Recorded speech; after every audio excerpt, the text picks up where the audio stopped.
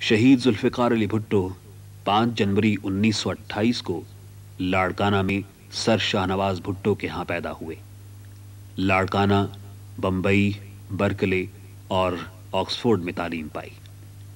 فارغ التحصیل ہونے کے بعد 1953 میں سندھ لاء کالج میں پڑھانا شروع کیا۔ ساتھ ساتھ وکالت بھی جاری رہی۔ صرف 30 برس کی عمر میں ایوب کابینہ میں وزارت تجارت کے منصب پر فائز ہوئے۔ اپنی خداداد ذہانت اور انتھک محنت کی بدولت لوگوں کی امیدوں کا مرکز بن گئے اور بہت جلد وزارت خارجہ کا قلمدان ان کے سپرد کر دیا گیا۔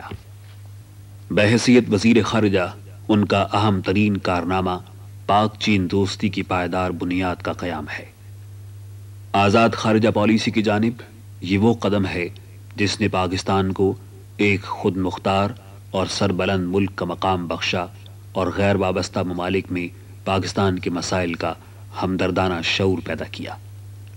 ان مسائل میں سب سے بڑا مسئلہ کشمیر تھا، جسے ذوالفقار علی بھٹو نے سرد خانے سے نکال کر دوبارہ زندہ کیا۔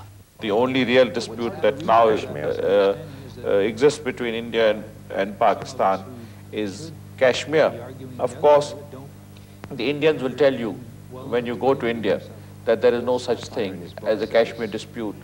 And recently there has been an agreement between Mrs. Gandhi and Sheikh Abdullah. Yes. But it is not so simple to resolve a dispute of this nature where self-determination is involved by expedient agreement between two individuals. It does not resolve the problem.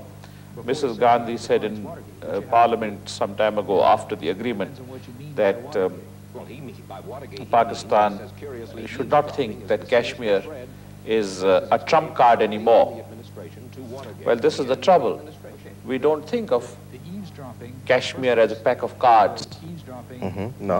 That there is a trump card in it, or there are jokers in it, or there's a queen in it. We think of Kashmir more in terms of the human destiny and the decision of 5 million people. This is the way we look at Kashmir. Neither we look at it like a cake which has to be divided, nor do we look at it like a pack of cards in which someone holds the trump card. اندرون ملک بھی رائے عامہ کو تحریک آزادی کشمیر کے حق میں بیدار اور تیار کیا۔ بیرون ملک بھی کشمیریوں کے حق خود اختیاری کی اہمیت اجاگر کی۔ سلامتی کونسل میں ان کی 3 فروری 1964 اور 22 ستمبر 1965 کی تقریریں اقوام متحدہ کی تاریخ کی عظیم ترین تقریروں میں شامل ہیں۔ آخر الذکر تقریر کے دوران ذوالفقار علی بھٹو کی آنکھیں بھیگی ہوئی تھیں اور دل درد میں ڈوبا ہوا تھا۔ وہ جنگ بندی کے فیصلے پر مغموم تھے۔ وہ چاہتے تھے کہ جنگ کو اس کے منطقی انجام تک پہنچایا جائے۔ وہ اصولوں کی خاطر 1000 سال تک لڑتے چلے جانے کا دل گردہ رکھتے تھے، مگر فیصلہ ایوب خان کے ہاتھ میں تھا، سو ہو گیا تھا۔ یہ غلط فیصلہ شہید بھٹو کے لیے اگر دیدہ و دل کی آزمائش کی حیثیت رکھتا تھا تو اعلان تاشقند دار و رسن کی ابتلا کا اعلان تھا۔ بھٹو اس آزمائش پر بھی پورے اترے۔ وہ مسند اقتدار کو ٹھکرا کر عوام کی عدالت میں آ گئے۔ میرے ساتھیوں اور مسلمانوں، میں تمہیں گواہ دیتا ہوں، میں تمہیں اللہ تعالیٰ کے حاضر ناظر کر کے گواہ دیتا ہوں کہ مجھے اقتدار کا ہوس نہیں تھا۔ میں نے اقتدار کی کرسی کو پہلے ٹھوک کے تاشقند کے باہر پھینک کے رکھا تھا۔ اقتدار کا ہوس نہیں تھا۔ میں دیکھ رہا تھا کہ پاکستان کے لیے ایک تباہی آ رہی ہے۔ میں سیاسی جائزہ لے رہا تھا۔ مجھے معلوم تھا کہ یہ مقابلہ نہیں کر سکیں گے، یہ حال نہیں ہو سکیں گے، ان میں وہ اہلیت نہیں ہے، ان میں وہ سیاسی قابلیت نہیں ہے، یہ عوام کے نمائندے نہیں ہیں، یہ کام کو بگاڑیں گے، یہ کام کو بڑھائیں گے نہیں، ان کو سیاست کی کوئی سمجھ نہیں ہے۔ اس لیے میں کہہ رہا تھا او خدا کے لیے عوام کے نمائندوں کو اقتدار دو۔ کیوں میں اقتدار چاہتا تھا؟ میں اقتدار بذات خود जुल्फिकार अली भुट्टो के लिए नहीं चाहता था, मैं इक़्तिदार गरीबों के लिए चाहता था, मैं इक़्तिदार मेहनतकशों के लिए चाहता था, मैं इक़्तिदार आवाम के लिए चाहता था, मैं इक़्तिदार आम के लिए चाहता था। न लाठी गोली की सरकार उनके सर को झुका सकी और ना ही कातिलाना हमले उनकी जबीं पर कोई शिकन पैदा कर सके। रहे यकीन तेरी अफशान खाको खूं पे सलाम। वो पहाड़ की तरह अपने मसलक पर कायम रहे और दरिया की मानिंद अपना रास्ता खुद मुतय्यन करते चले गए। आमरीयत के खिलाफ अवामी तहरीक की क़यादत के दौरान भी जुल्फ़िकार अली भुट्टो उस जंग को न भूले जो फिक्री महाज पर बरपा थी। वो लड़ते भी रहे और लिखते भी रहे।